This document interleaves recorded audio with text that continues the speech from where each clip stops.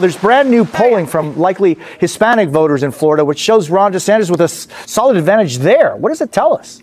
Well, it tells us that he has buy-in, and it confirms a lot of the Republican claims that Hispanic voters are trending further and further to the right in Florida. Now, it's important to point out that a Hispanic voter in Florida is significantly different than a Hispanic voter in other parts of the Sun Belt, but Republicans clearly are effective at messaging to these groups of Hispanic voters in Florida.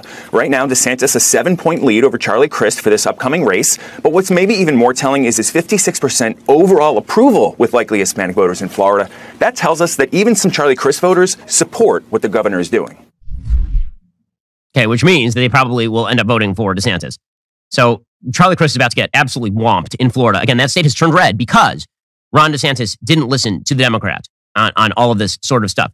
By the way, the same is true on all of these supposed policies that are supposed to make him unpopular. The media is very, very angry at Ron DeSantis, for example, for